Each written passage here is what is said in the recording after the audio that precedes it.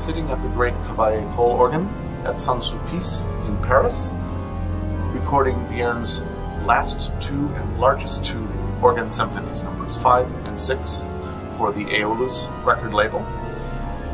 This is a cycle of all the Vierne symphonies from the instrument here at Saint-Sulpice, the first time this has ever been done. Daniel Roth has already recorded numbers 1 through 4, and I'm very grateful to him that he has allowed me to be here to finish the cycle with these last two great monuments of music. I'm also very grateful to Christoph Fromming and the Aeolus record label for distributing this immense project.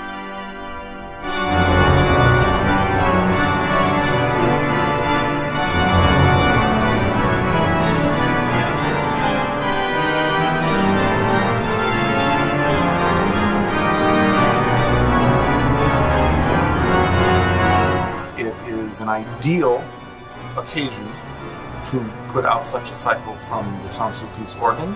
It is the largest remaining untouched Cavaillé-Coll organ, and it is in keeping with the time that this music was composed. And so I will enjoy finishing this recording project here and hope that you will enjoy it as well.